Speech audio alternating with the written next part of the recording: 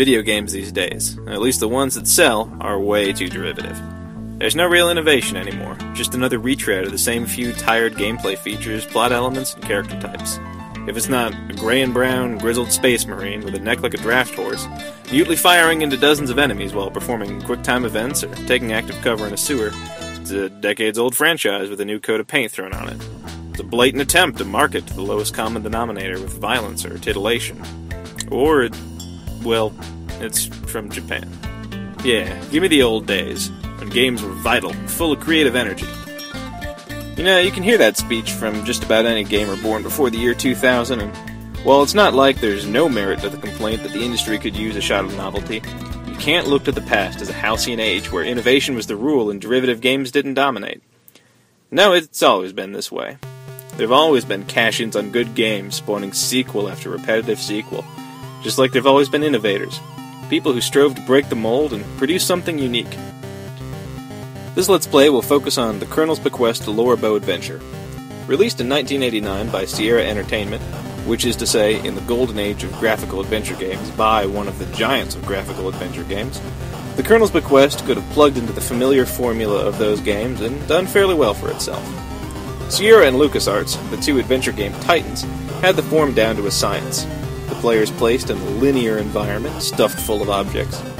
The key to progressing through the plot is to solve puzzles, and the puzzles are solved by combining objects in the environment.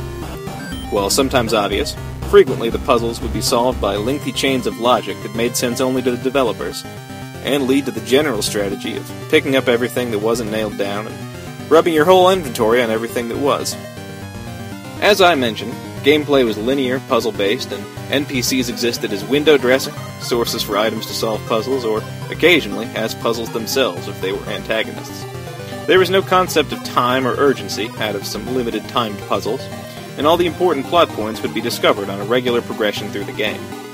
If that sounds a lot like a text adventure game, that's because graphical adventure games were essentially text adventure games with some nice pixels thrown in. The Colonel's Bequest was a graphical adventure game, but it was also a murder mystery game, and the developers wanted it to have a different feel than most of the graphical adventure games out there. In pursuit of this, they attempted to try new game mechanics and challenged a lot of the cliches prevailing in adventure games.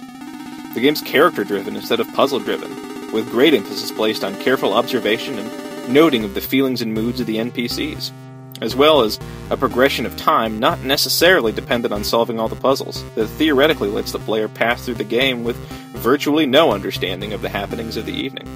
The Colonel's Bequest tried for a whole new experience. While it's certainly not a perfect game, and some of its mechanics feel half-done, and some others simply don't work at all, it's different and unique enough to merit some extra attention. Some of the things they tried in this game presaged developments that happened in games decades later, and the environment and the experience is unique enough that I think you'll get a lot of enjoyment out of it. I feel I should also add that there is an additional reason for this Let's Play. The Colonel's Bequest was one of the first video games I played, and as a 5-year-old, I was wholly unprepared for its challenges. Limping through the night, constantly dying in just about every way possible, I finished the game with the lowest possible score, barely conscious. So, let's see the ins and outs of one of the most unique games of the graphical adventure game era. Let's get a chance to read you a game that unequivocally defeated me in my past. Let's play.